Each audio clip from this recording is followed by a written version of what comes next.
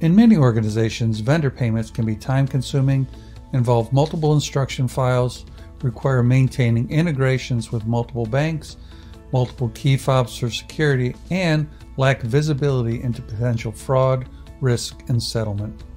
What if there was a way to group multiple entities, bank accounts, payment methods, and currencies into one payment batch where integration was made easy and risk and fraud were detected at the time of payment initiation? Coupa and Transfermate have partnered to enable faster domestic and cross-border payments by using Transfermate's network of local bank accounts to reduce cost and eliminate traditional intermediary bank fees and FX charges.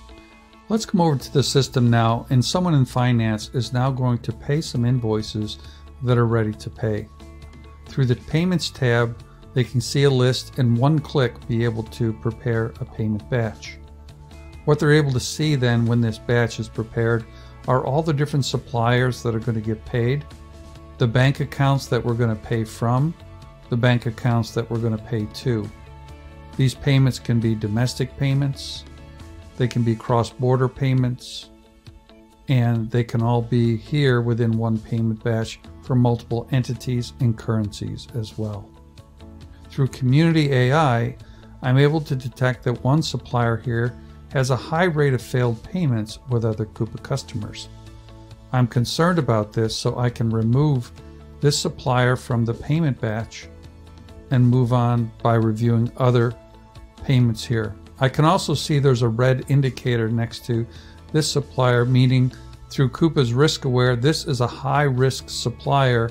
So again, I want to remove this from the payment batch, and we'll go review that relationship before we make any payments. Finally, I'm down to my last two suppliers where everything looks clean. We're going to do a domestic and cross-border payment, and we'll go ahead and submit this for approval through Coupa's workflow. Let's come over now as that batch approver, and through refreshing the screen, either through a to-do or email, get notification that a batch is ready to be approved.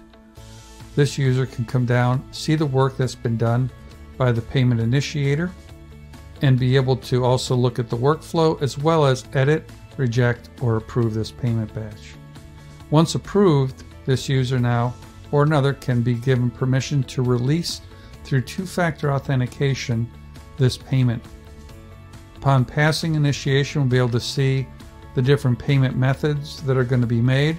And in this example from our Lloyd's account, we have one domestic payment and we have one cross-border payment where Transfermate is generating a wholesale spot rate that's good for 60 seconds. Once we authorize this particular payment batch, we're going to be able to track the status of this payment from payment initiated to payment in progress to completed successfully, all with Coupa and Transfermate for modernizing payments.